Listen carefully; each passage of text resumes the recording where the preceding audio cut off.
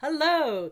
Today we're going to go on the journey of a sales funnel. Many people who have started an online business are wondering, do I even need a sales funnel? Do I need one for my business? My answer to you is yes, especially if you're online. If you've never built a sales funnel before, you're not even sure where to begin, there is a link below. I have a free course where you can actually build a sales funnel and learn what the mechanics are and hands-on, all that, and it's free. So definitely click the link below if you've never built a funnel before.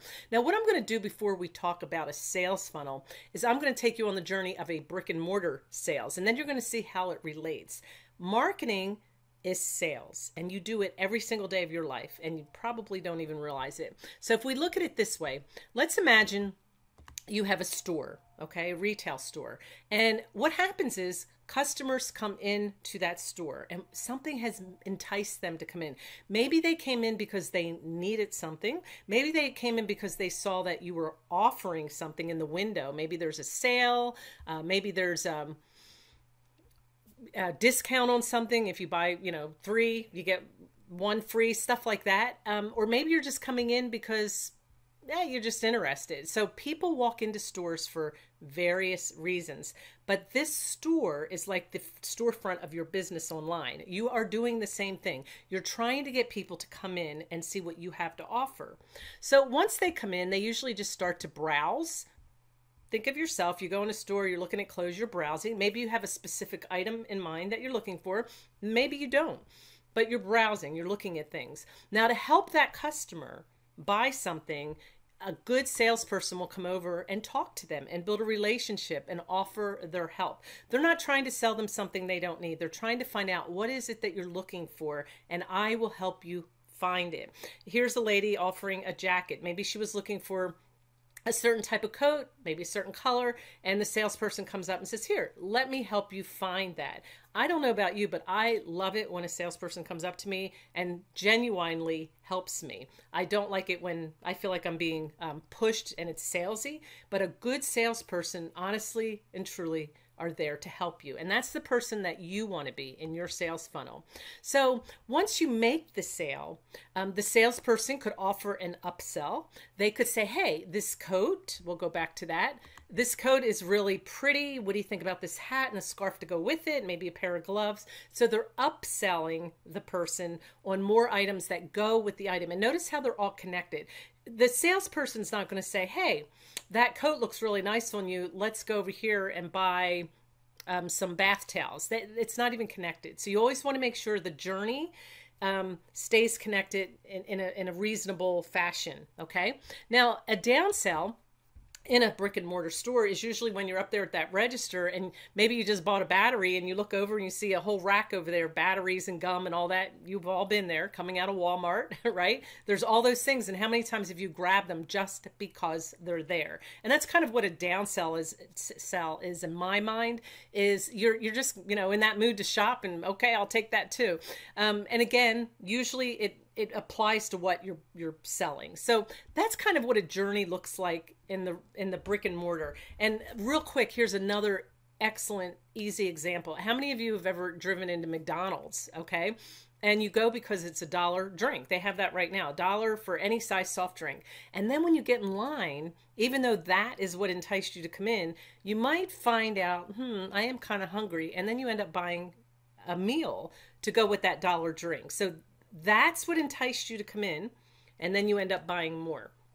That's what your sales funnel is going to do. Now let's look at an online sales funnel. How does that work?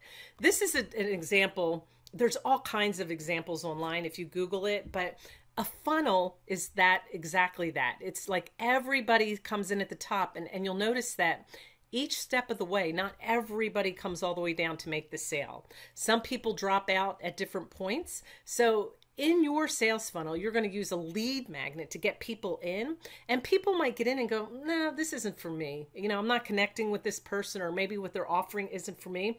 And they kind of remove themselves, and that's okay. But then other people will keep on getting to know you. And then before you know it, they're buying from you. Let me give you an example. Here's an opt-in page or a lead magnet, fat loss cheat sheet. Now, who wouldn't want a fat loss cheat sheet? Now, it's probably just a PDF that has some tips on how you can lose fat, probably things you've heard 1,000 times because you have to put action behind it. But how many of us would probably sign up for that cheat sheet? Because there's got to be that magic formula out there, right? So you give your email address and you give your name, you click the button, you get your fat loss cheat sheet. And then before you know it, you're in somebody's funnel. So here you have your free item. Once they get your name, you're in this email sequence. Well, the funnel doesn't need to stop there.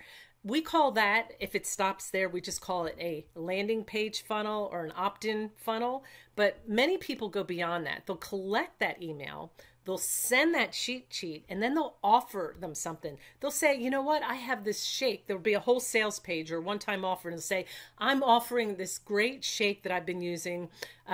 You know, I'm going to offer it to you. And they may even have an offer in there.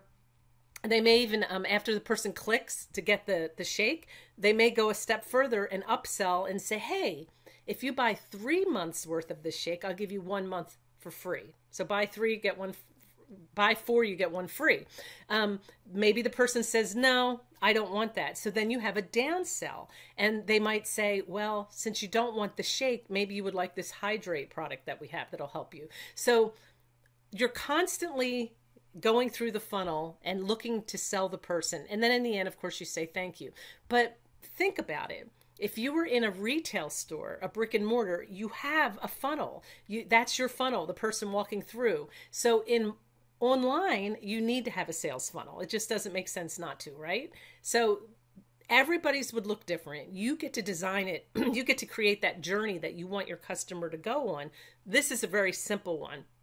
But you can make it as complicated as you want. You can make as many offers as you want. And that's what's cool about marketing online and creating a sales funnel. You don't physically have to keep talking to those people. They're in the automated system and they push buttons and they take themselves on the journey that you have mapped out. So that's what a sales funnel journey looks like. And again, I have a course below. If you've never built a funnel, I take you through the steps to build your first funnel. And it's a very basic one, but it will help you get clearer understanding of what a funnel is. I also have below that a 30-day challenge, one funnel away, presented by Russell Brunson. You can sign up for that, which actually takes you into a more complicated funnel, and it's training every single day where you can go in and have action behind it. So you've got a free course, 30-day funnel. Take your choice. I highly recommend both, but that's up to you. All right. Thank you for listening today. Make sure you subscribe to my channel, where I am here to help you earn money, save time, and find balance in your life, just so you can take your life back. I think most of us are tired of working for other people. Other people telling us when we have to be there from 8 to 5 or 9 to 5.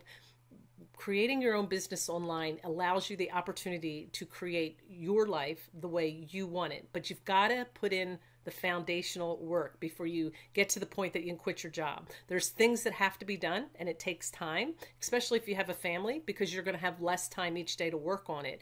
Don't ever sacrifice your time with your family to make any business. No amount of money is worth that. So just take a little bit longer, and it's okay, but it can happen. Keep watching, and I promise you to keep giving you videos that are going to help you achieve that.